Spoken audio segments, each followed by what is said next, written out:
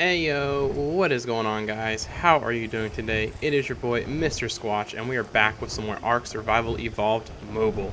And we are playing on my server, Mr. Squatch's Patrons, which is my private server. If you would like to play, link in the description to become a patron to play on the server. Currently, we do not have a ton of people on the server, so it's not really laggy, there's not too many buildings. It'd be a great time to get on and play.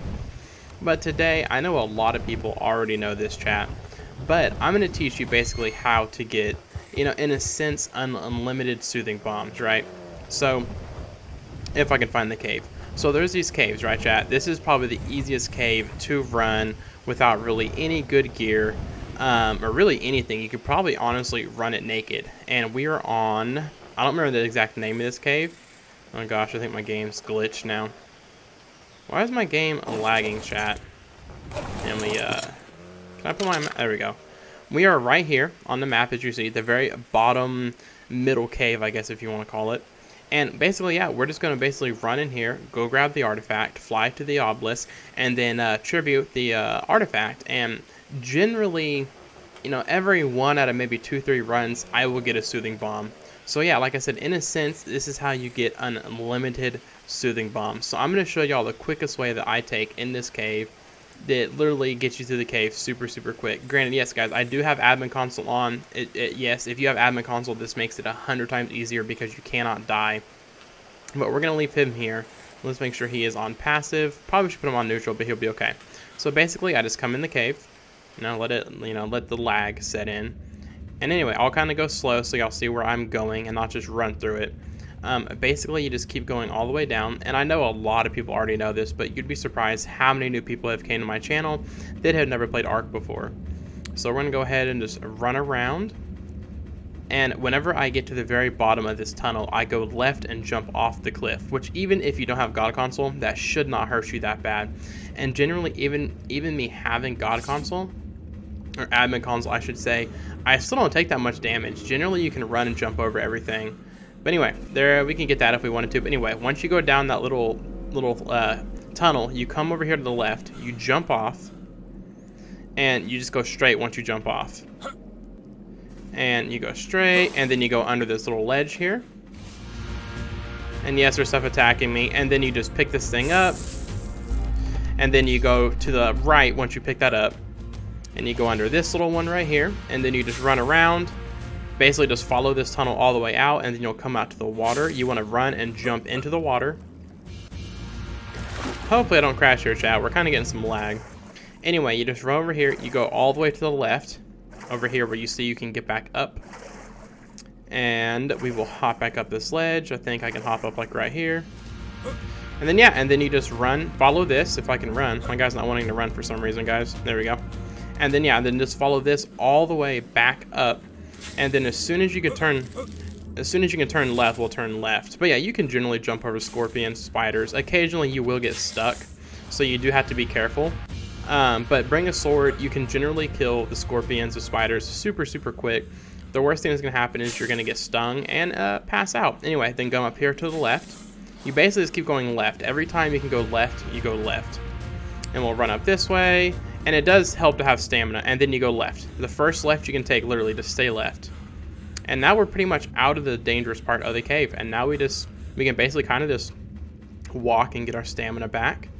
And, come on, let me up. And then you kind of, just basically go up. Just make sure you continue to go up, whichever way you go.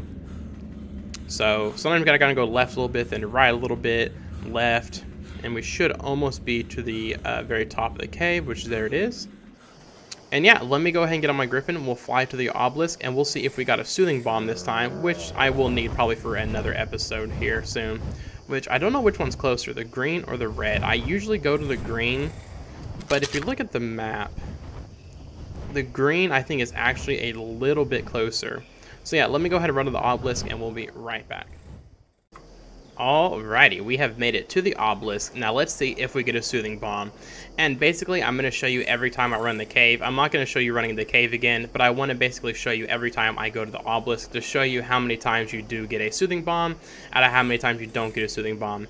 Like I said, it does take a little bit of time, but basically, it's almost like free, unlimited soothing bombs. So we'll go ahead and we'll tribute this thing. Let's see if we got one. If not, I'll go back to the cave and I'll get another artifact. Oh, where is he going? Oh, got a soothing bomb. Look at that, chat. First time got a soothing bomb. So now, as you can see in my inventory, we have one. Generally, more times than not when I run the cave, we get a soothing bomb. Yeah, let's go back and run it one more time. See if we can get 2 soothing bombs. So I will be back after I run the cave and we come back to the obelisk. So see y'all in a second. Alright, I am back with yet another artifact. Let's tribute this one and see if we're lucky enough to get 2 soothing bombs in just 2 runs. Probably not, but you never know. Come on, give me another one. Oh my god, chat, we just got 2 soothing bombs.